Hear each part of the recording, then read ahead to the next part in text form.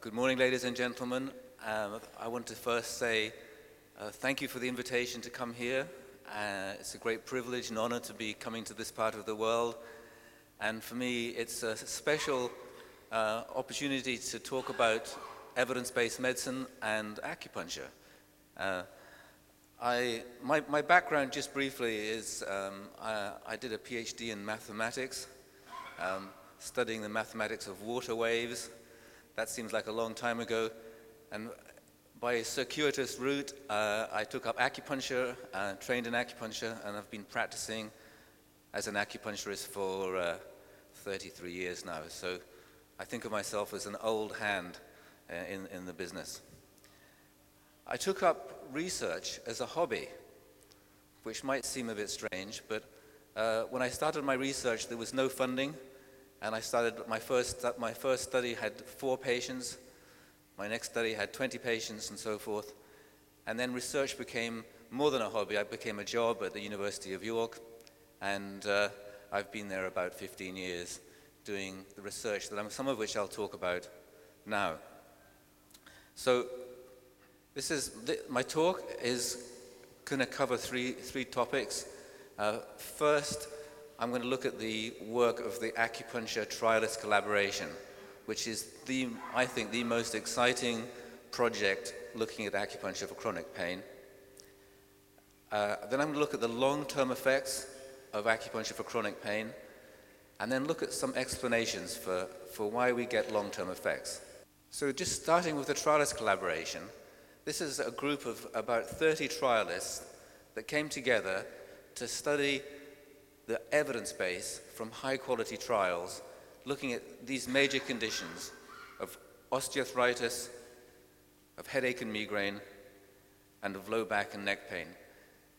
This is the area that, as acupuncturists, we see the most patients. It's also the area where there is the most evidence. So the Trialist Collaboration said, right, let's put together in one database all the high-quality trials and do some high-level statistical analysis. And so we ended up with 29 trials and 18,000 patients. This is a very powerful study because of the size. The bigger the size, the more power you have to find differences.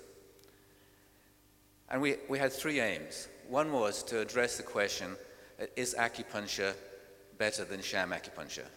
You know, some critics say, well, isn't acupuncture all a placebo? Well, the data from this study is the most definitive data on that question. Second, you know, what's the effect of acupuncture against usual care? And that's like standard care or a waiting list and so forth. And third, we also look at the long-term effects, which brought some very surprising results, unexpected results. So I'm going to give you just the headline results of this study, and I'm going to give you some data. So I know this data is really important because it helps us understand the size of the effect of acupuncture. And I'm going to talk about effect sizes. So think of an effect size as, you know, if it's a large effect size, it's 0.8. If it's a moderate effect size, it's about 0.5. And if it's a small effect, under 0.3. And it's a standardized effect. You can compare acupuncture across other interventions for the same condition, or you can compare different conditions with the same intervention. So it's like a standardized unit. What we find is acupuncture outperforms usual care by an effect size of 0.5. That's a decent effect. You know, usual care, as I said, is standard care or wait list and so forth. It's a decent-sized effect, especially in a chronic pain population where there might be multi-morbidities and so forth. When you compare acupuncture to sham acupuncture, the effect size is very small. It's an effect size of 0.2. That's considered by some people to be so small it's not worth having. But of course, think about it. It's an artificial difference between acupuncture and sham. And ironically, if you look at conventional medical interventions, say NSAIDs, non-steroidal anti-inflammatory drugs, against placebo, they have an effect size of about 0.2 as well. So these small effects we get are a source of criticism for acupuncture, but also when you look at it versus other interventions against placebo, acupuncture is fairly similar. So there's 0.5 and 0.2. That leaves the difference here. The effect size of sham versus usual care has an effect size of 0.3. That's also statistically significant. So sham acupuncture is very powerful. And it's probably activating physiological processes that are very similar to acupuncture or are acupuncture-like physiological activity. And sham acupuncture is, you think about it, it's usually it's the wrong points are being used, or the right points are being used, but with a sham needle that doesn't actually penetrate the skin, but looks like it. We call it, in my country, the stage dagger type needle, where it looks like it penetrates the skin, but doesn't. So let's look at these figures, 0.5, 0.2, and 0.3, and represent them in a graph. So if you see here, the 60% is the 0.3, is the sham versus usual care. The 40% extra is the 0.2 that you get is on top of the 0.3. The 0.2 is when you do real acupuncture, you get the total overall effect of 0.5. So some critics say, well, you might as well do sham acupuncture. But that's, if you do sham acupuncture, you only get 0.3. True acupuncture, you get a 0.5 effect. So if anyone ever says to you, well, acupuncture is all a placebo, isn't it? You'll say no. You get an extra 40% benefit with real acupuncture, and you're never going to want anyone to have sham acupuncture instead. And these are all high-quality trials, and our publication, which we published this in 2012, basically it says this result is beyond bias. It's not it's a true effect that acupuncture outperforms sham. So what we said was, our final statement was, significant differences between true and sham acupuncture indicate that acupuncture is more than a placebo, and it's a result that can be distinguished from bias. So this paper can be downloaded, it's open access, and it's the very best article to address the placebo question. But there's one important implication for this study, for research, which is a slight digression, if you'll forgive me. But if you're looking for small effect sizes, you need bigger trials. And I'll just give you as an example. If you're looking for a 0.5 effect, you need at least 170 people in your trial. And if you're looking for a small effect size like 0.3, you need nearly 500 people in your trial. So what size of effect would you be looking for between acupuncture and sham? Say 0.2. For 0.2, if you're looking for that size of effect, you need 1,000 people in your trial. So this means basically what we've got is most trials, acupuncture trials, are underpowered.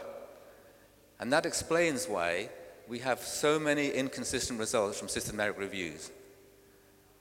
This was something that got me started when I started doing research, was to try and understand why there's such mixed results. I get good results in my clinic, I look at the literature and there's mixed results. The main reason is the trials are generally too small, especially when we're looking for that comparison between acupuncture and sham. None of the trials in our trialist collaboration had 1,000 patients. Only by collating all that data into a big database could we show statistically significant differences. So, moving on, one other thing we did with the collaboration was we looked at the long-term effects across these 29 trials. And this was probably one of the most unexpected results from our analysis, because most interventions wear off after time. You take a drug, it has an effect, over time it wears off, and so forth. what we're finding with acupuncture, across these high-quality trials, looking over the longer term, is we have sustained benefits. Actually, by 12 months after treatment, only 10% of the benefit is lost. Now, isn't that rather an extraordinary result? This is for chronic pain. We don't know about other conditions, but for chronic pain, most of the benefit is sustained. So, I want to just talk about where that data is coming from, because here we're looking at acupuncture versus usual care. Now, this is the real-world context where we're comparing acupuncture to wait lists, to standard care, to usual care, to other active interventions, and so forth. So it's up against, some quite substantial competition here. And I want to move on to my second point about pragmatic randomized trials. A pragmatic trial is like a real-world trial where we do make these usual care comparisons. And in the UK, I've been involved out of these 5 trials, I've been closely involved with 4 of them. And you can see from the trials, they're all quite large numbers. They're all larger than that size of 170 patients to show an effect size of 0.5, so they're powerful enough. And the dates, they're all conducted over the last 10 or so years. First up, I'm going to talk about the chronic headache and migraine trial. So this was one done by Andrew Vickers. And what you'll see from the graph is a lowering of the headache rate. There's a headache measure on the left-hand side, and there's a control group, which is the top line, and that's the usual care line, and the lower line is the acupuncture line. And so this was physical therapists delivering 12 acupuncture sessions, and within 3 months, both groups improved. But the acupuncture group could improve more. Then something interesting happened. The gap at 12 months grew. You see how there's a bigger gap? The gap grows from 3.9 points to 4.6. Now this defies the odds. Most interventions wear off, but this acupuncture, for headache and migraine, is delivering a longer-term benefit. I can show you some more studies. This is the back pain study that I helped set up in York.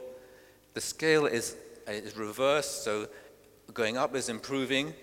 The scale on the left is the short form 36, the bodily pain scale. So this is a pain measure that goes from 0 to 100. 100 is no pain at all. So the thing to notice here is that both arms of the trial improved dramatically in the first 3 months. So why is that? It's because patients consult their acupuncturist in a bad patch. Okay? If you have an episodic condition like back pain, you consult in a bad patch, so the trend is going to be up. Now this was a really unexpected result for me, because when I treat my patients with back pain, they mostly get better. I mostly think it's my acupuncture. Actually, when we finished this study, I realized, mostly patients get better because they have consulted you in a bad patch, and patients tend to get better anyway. So what the challenge is to show that acupuncture adds something else extra. So you can see in this study we have a 5-point difference at 3 months. This is after 10 acupuncture sessions. That 5-point difference, that's the difference between acupuncture and usual care at that point. That's what I was talking about, that effect size before, the 0.5. It's that sort of size. Then something interesting happened again. What we saw was a growing difference between the arms. So the acupuncture was delivered in the first 3 months, the 10 sessions. The patients kept getting better. At 12 months, the gap had gone from 5 to 6 points. And then at 24 months, the gap had grown again. So we have an 8-point difference. Isn't that unusual to see that sort of long-term effect? I'll just quickly roll through a couple of more trials we did in York. This is an irritable bowel study. acupuncture for IBS. Here again, we followed the patients up for 24 months. And you can see again the initial improvement. This was after 10 sessions of acupuncture. The left-hand scale is the IBS scale. And the continuing benefit, the difference between groups, is pretty much sustained through to 24 months. The gastroenterologist on our team said, "I've never seen any intervention deliver long-term benefits like this." And then finally, depression. I know I'm talking about chronic pain. Half the people with depression have chronic pain. It's a big part of a big comorbidity. And we had a 3-arm trial here. We compared acupuncture versus counseling versus usual care. Again, you can see the benefit. The top line, the gray line, is the standard care. The middle line is the counseling, and the purple line at the bottom is the acupuncture. Again, long-term benefits through to 12 months. And that was after 12 sessions of acupuncture. So, putting all those together, we've got a case that these pragmatic trials, not the sham control trials, the pragmatic real-world trials are delivering long-term benefits either for chronic pain conditions or conditions in which pain is a significant component. And the important thing, I think, to think about, the question really is being raised, is how come we're getting these long-term benefits?